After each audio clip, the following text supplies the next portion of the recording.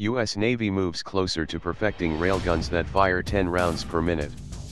The U.S. Navy's Naval Surface Warfare Center, NSWC, in Virginia is testing a new 32 megajoule, MJ, electromagnetic railgun built by Britain's largest defense firm, BAE Systems, plc, with the aim of making this weapon fire off rounds in rapid succession.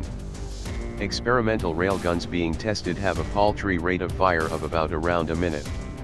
The aim of both NSWC and BAE Systems is to build a 32 MJ railgun capable of firing non-explosive, kinetic energy rounds at a rate of 10 rounds per minute.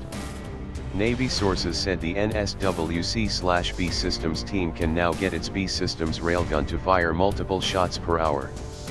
The team expects to reach the goal of 10 rounds per minute by the end of this year. Once they've reached the 10 rounds per minute rate, the NSWC/BAE Systems team will focus on increasing the railgun's barrel life.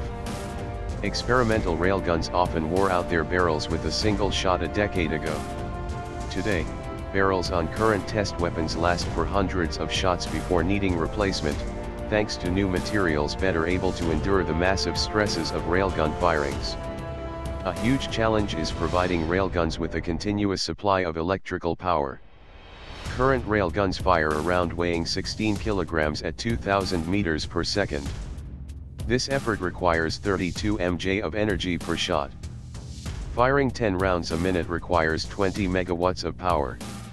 Unfortunately, the only warships in today's Navy that have sufficient energy to generate power on such a scale are the 11 nuclear-powered aircraft carriers and the 3 Zumwalt-class destroyers. The Electromagnetic Systems Group of General Atomics, GAEMS, in May 2016 delivered a prototype of its pulse power containers, PPC, for the railgun it's developing. The U.S. Navy is evaluating 2 M railgun models.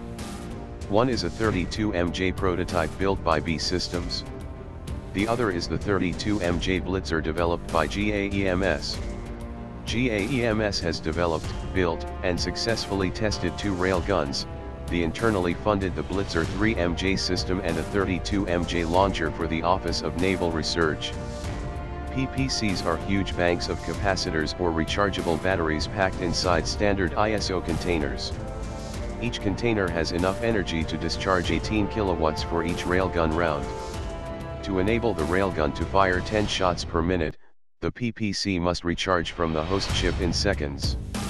It must also be able to store and discharge the energy in very short time while managing the thermal load generated by the process.